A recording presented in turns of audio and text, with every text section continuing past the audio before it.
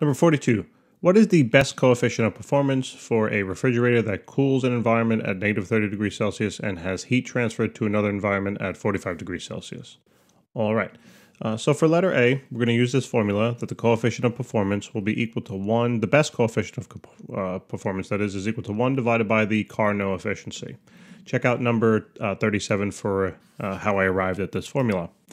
Next, what I can do is then do a substitution here, knowing that they gave us two temperatures. I realize that the Carnot efficiency, right, is found with that formula. So I can basically substitute this part into my formula here. So we have the coefficient of performance will then be equal to 1 divided by 1 minus temperature of the cold divided by temperature of the hot, and simply just plug in. So this is 1 minus the, remember it has to be in Kelvin. The cold temperature here was negative 30, but you have to add the 273 to it. And then the hot was 45, and you got to add 273 to that. So the coefficient of performance will be simply equal to, let's check it out. So negative 30 plus 273, I'm going to do the denominator first, then divided by 45 plus 273. 1 minus that value, so the denominator is about 0.2-ish, and then divide that denominator into the numerator, so it works to be about 4.24. All right. And that takes care of letter A. All right, so letter B. So it says, how much work in joules must be done for a heat transfer of 4,186 kilojoules from the cold environment, right? Okay, so we'll use this formula over here, all right? It says the coefficient of performance is going to equal the essentially heat donated to the hot environment divided by the work, more or less, all right? Or the heat supplied, I should say, by the hot environment. But they told us here, they gave us basically a heat transfer from the cold environment. So I cannot use that number in this formula. I have to find Q sub C in here. But I do realize that I have a formula right over here that's going to relate QC, W, and QH, right, which might be helpful. So if I solve now this formula for Q sub, let's say, H, all right, it's simply going to be just going to add this term on over to the left-hand side. So that's going to be Q sub H will be equal to then the work plus the cold reservoir temperature. And now what I can do is a simple substitution, right? I'm going to take that and plug it on in. So now we have the coefficient of performance equals W plus Q sub C all over W. All right, and remember, now the whole goal is to solve this for the work.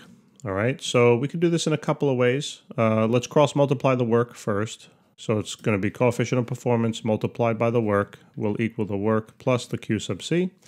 Why don't we get like terms on the same side? So I'm going to subtract the work on over to the left. All right, so this is coefficient of performance times the work minus then the work is equal to Q sub C. These two things have a common factor of work in them, right? So I can factor that out, meaning this would then become coefficient of performance minus 1. That's equal to Q sub C. And then I can divide this on out, right? So I realize that the work here is going to be equal to Q sub C divided by coefficient of performance minus 1. And here you go. All we now need to do is plug it in, okay? So Q sub C was the value that they gave us, the 4184, divided by coefficient of performance, which is 4.24, and then subtract 1 from it. Now remember, this value is in kilojoules, which is okay, because it's unit less on the bottom. So whatever, if I put kilojoules in, I'm going to get kilojoules out. So we'll take 4184, divide it now by 4.24 minus 1. And we get a value of about, so where should I put this? I'll put it on the top. That for letter B here, the work was about, 1,290 kilojoules. Okay, so that takes care of that. Great. Let's take a look now at letter C, I guess. Let me see if I can just move this over a little bit. All right. And all right, let's just do it. Letter C. What is the cost of doing this work if doing this work that we just found cost 10 cents per this many joules? Well, that's fine. So they told us the kilojoules, or not told us, excuse me, we calculated the kilojoules of work, right? We can simply convert this into joules. I know that they're telling us a 10 cents per joule value. So just convert this quickly into joules. Since I don't have space here, I'm just going to do it basically in my head, right? You're just going to multiply by 1,000. So this would be 1,290,000 joules. And now take that value, 1,290,000 joules, and then simply multiply it by now your conversion rate. It costs 10 cents, so in terms of a dollar, that's 0.1. And then the $0.1 basically per 3.6 times 10 to the 6 joules. Joules cancel, leaving you with dollars, and we're good to go. So this is, let's see, I'm going to use the exact value in my calculations too, just to keep in mind. Divided by 3.6 times 10 to the 6th. And here we're going to get a total cost of about 36 cents or so. 36 cents. All right, roughly. Okay, that takes care of that. And then how about now letter D? How many kilojoules of heat transfer occurs into the warm environment? So basically they're asking us to now solve for Q sub H. So most likely the easiest way to do this is to probably use this particular formula because we know all the other variables, right? It's going to be the work is equal to Q sub H, the heat transferred into the warm environment, minus the heat transferred from the cold environment. So if I want to solve this for Q sub H, just simply add this on over to the left-hand side. So we're going to get the work plus then the Q sub C will equal Q sub H and just plug in, right? I mean, we found the work. Now just be careful if you want your answer in joules or kilojoules. I'm going to use kilojoules.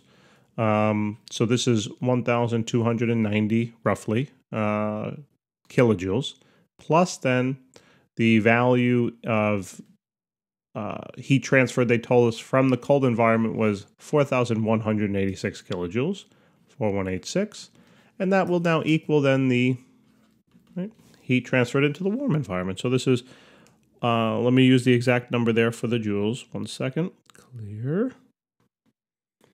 Okay, for the joules of work that is, and then add that to 4186. So this is going to work out to be about 5,480, roughly, kilojoules is going to be equal to the Q sub H. All right, and then discuss what refrigerator. I have absolutely no idea. So guys, thank you so much for tuning in. Please remember to help us out and subscribe, and we look forward to helping you with the next problem. Take care. It's a freezer, by the way.